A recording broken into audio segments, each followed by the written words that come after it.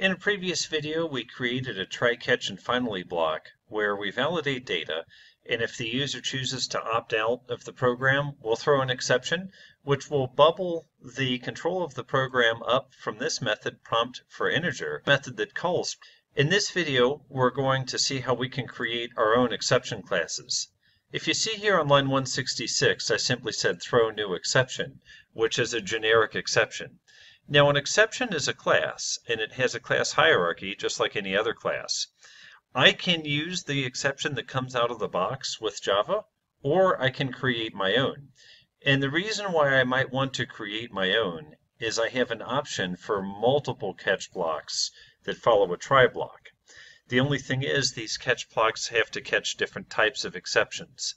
So by creating my own exception, I can define my own flow through a try and catch sequence.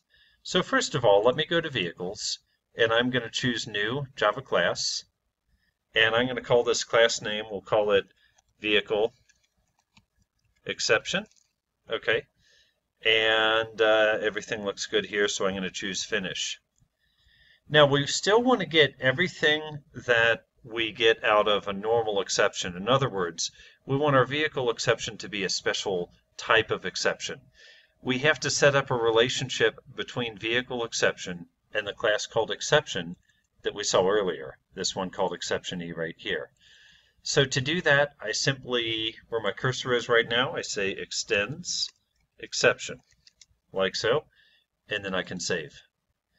I can do any kind of extra logic in here that I want as I could with any class. I could make attributes and methods. I could make new constructors.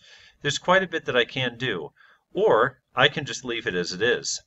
So if I go back to driver now, what I can do is I can scroll down to where I'm throwing this exception, and instead of saying throw new exception, I can say throw new vehicle exception.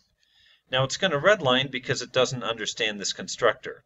You might remember a while ago we talked about overloaded constructors and the default constructor. What I can do for that is I can go back to this vehicles exception class and I can make a constructor for it. Public vehicle exception. We know a constructor will typically have the same name as the class it's in. It doesn't require a return type, and most of the time it will be public. There are exceptions, but most of the time it will be public. String message, super message.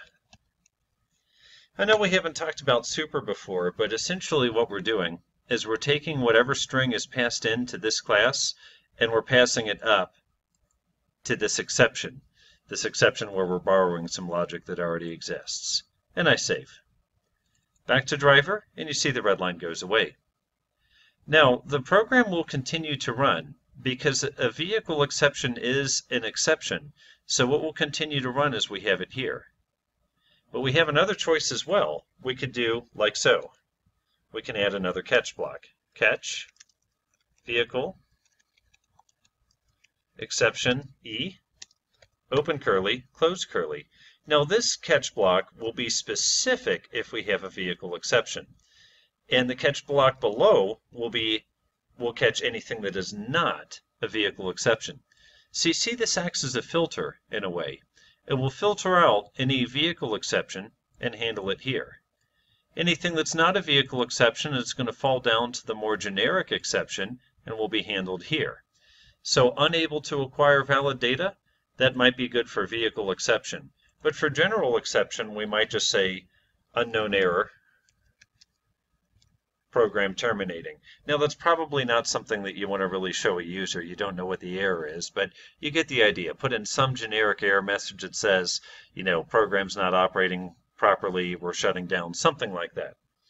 So I can take this and I will copy and paste it down here, the other place where I have a similar try-catch. Okay. And now I'm going to save, and what we're going to see is when I force this exception to be thrown, down in the validation method, when I force the exception to be thrown by saying I no longer want to keep entering data, it's going to come up here and it will only run one catch block. It's kind of like an else if, only one will run. The one that's most specific to the exception that we're throwing is the one that's going to run, and that's this guy right here.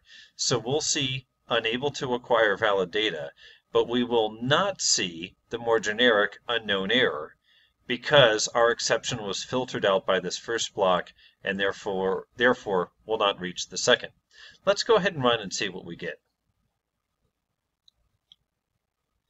Okay, so I enter some valid data for the first one. For the next one, I enter invalid data and I say, no, I do not want to try again.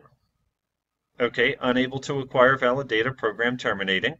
So you see that specific message, unable to acquire valid data, program terminating.